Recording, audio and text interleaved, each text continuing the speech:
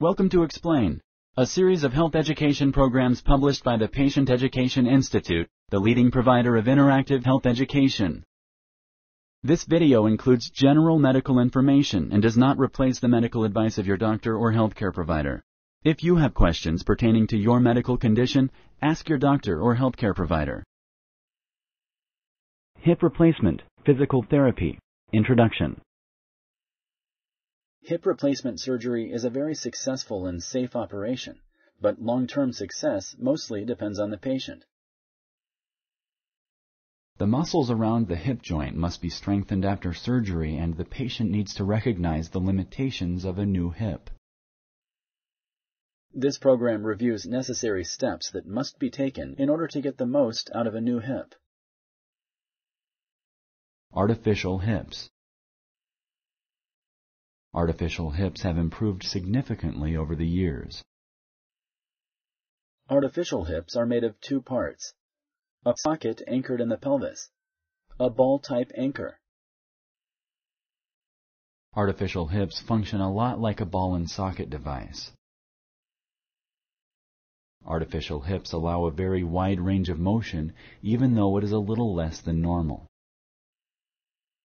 The muscles of the legs keep artificial hips in place and do not allow them to slide out of place or dislocate. This is why it is important to strengthen leg muscles in the hip area after a hip replacement. It is best to strengthen all of the muscles of the legs. Leg muscles are usually weak if they have not been used for months or years due to pain. The risk of dislocating a new hip joint is the highest during the first 6 to 8 weeks after surgery. If your surgeon has performed the surgery using a procedure called an anterior approach, the risk of dislocation is lessened. Your precautions and exercises may be different than listed in this module as well. Please discuss this with your healthcare provider. A dislocation usually happens if the operated leg is allowed to cross beyond the midline of the body, the hip is allowed to bend more than 80 or 90 degrees, the operated leg is turned or rotated inwards. To prevent a new hip from dislocating, it is a good idea to put a pillow between the legs to prevent them from getting too close together. Immediately after surgery, a large wedge called an abductor pillow will be placed between your legs. This should be used during your hospital stay to prevent dislocation from crossing the legs. It is very important not to lean forward in bed or in a chair for the first couple weeks after surgery. Using a high-rise toilet seat also helps prevent dislocation. Over time, as the muscles get stronger, preventive measures like these will not be as important. Physical therapy. With time and physical therapy, your new hip will work and feel like a normal hip, but there might be lots of pain and stiffness in the hip at first. Your orthopedic surgeon may recommend using crutches or a walker right after surgery to ease the pain. The surgeon will also let you know how much weight you can put on the operated leg. As your physical therapy progresses, you will be able to put more and more weight on the leg without feeling pain. It is your responsibility to go to physical therapy, strengthen your leg, and improve the range of motion in your new hip. Your healthcare providers will guide and help you after your surgery. Right after surgery, when the hip is still healing, it is important to ask for enough pain medication to overcome surgical pain and start the exercise program. After a while, pain usually disappears completely and exercising becomes more enjoyable. As with any physical therapy program, there are a few main guidelines to remember. The following pages show some tips to help you as you strengthen your new hip joint. Start slow and progress gradually. Set achievable goals for yourself and discuss them with your physical therapist. Examples of such goals include walking 100 yards, going up or down the stairs, taking a few trips around the block every day. Reward yourself as you achieve goals. If you reach a long-term goal, you could buy yourself a new outfit or rent a good movie. Ask family and friends for help and motivation.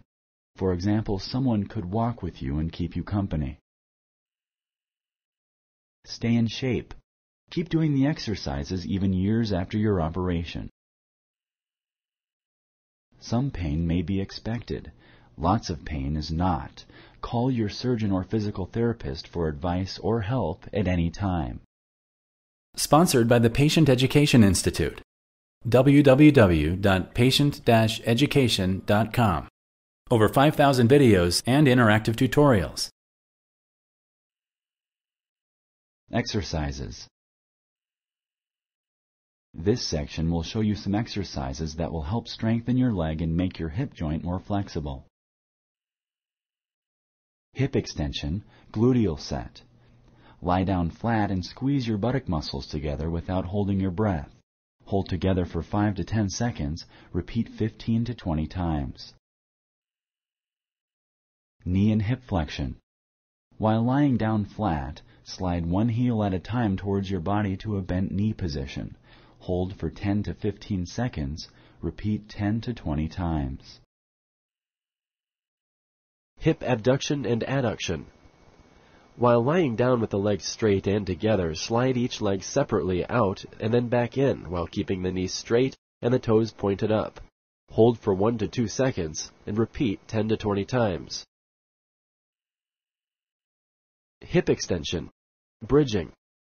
While lying down with the knees bent and feet flat, lift up on the buttock and hold it for 5 seconds. Repeat 10 to 20 times. Quadriceps setting. While lying on your back, keep your legs straight, together, and flat down with your arms by your sides. Tighten the quads one leg at a time while pushing the back of your knee down. Hold for 5 seconds, then relax for 5 seconds. Repeat about 10 times for each leg. You can do several sets of this exercise a few times every hour if you can manage any pain you have. Terminal knee extension.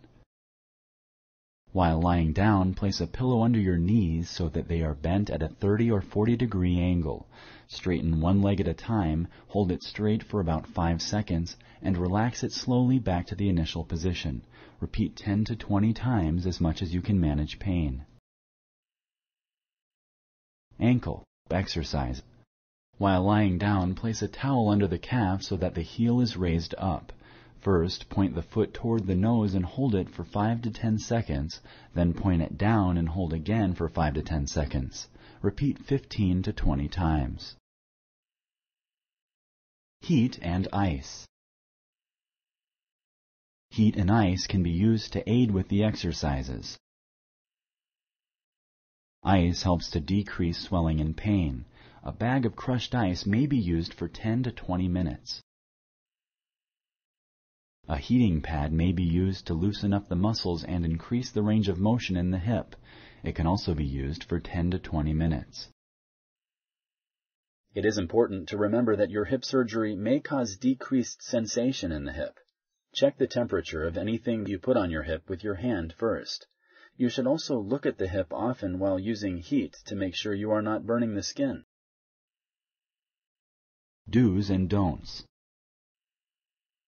This section shows what you should and should not do, especially in the first few months after your surgery. This is specific to a traditional hip replacement surgery. If you have had a surgery using an anterior approach, your precautions will be different. Please consult with your healthcare providers.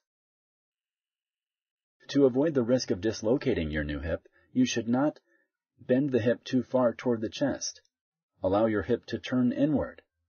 Allow the leg to cross over the midline. Do not bend your hip any more than a right angle. Using chairs with arms and sliding down the chair when you sit are helpful practices that keep the hip from bending too far. As you stand up from a chair, use your hands, arms, and the leg that was not operated on to push yourself up. Be careful not to bend your new hip more than 90 degrees. Do not sit on the floor, low stools, or toilet seats. This bends the hip more than 90 degrees. A high-rise toilet seat is recommended until you get stronger. Do not bend to put on your shoes, socks, or pants. You can use a reacher and wear slip-on shoes at first. Your home health therapist can show you how to put your socks, pants, and shoes on. You may need some help. Keep your kneecaps pointing straight or slightly outward. Turning it inward can put significant stress on your new hip. This is important while you are standing, sitting, or lying down. Do not cross the operated leg over the midline of your body. This turns the kneecap inward. Do not sit with your legs crossed at the knee. Keep pillows between your legs while you are sleeping. This prevents the operated leg from accidentally crossing the midline while you toss and turn in bed. Other activities. Walking is recommended, but it does not replace the exercises pointed out in this program or those given by your physical therapist. You should not drive until you have checked with your healthcare provider to make sure it would be safe. You should also check with your healthcare provider before having sexual intercourse after your hip surgery. If you need to have dental or surgical procedures, you should make sure to tell the healthcare provider about your hip replacement operation. You may need some antibiotics to prevent an infection in your artificial hip. If you like this video, please like and share. For similar videos, subscribe to our channel. Summary. Hip replacement is surgery for people with severe hip damage. Artificial hips are made of two parts: a socket anchored in the pelvis, a ball-type anchor. Hip replacement surgery is a very successful and safe operation. The long-term results of this operation mostly depend on your faithful efforts toward strength and endurance. It is important to exercise the leg and the whole body regularly. It is just as important to stay fit and not become overweight. The majority of patients who have a hip replacement are able to resume most of their activities and live active and painless lives. Thank you for using Explain.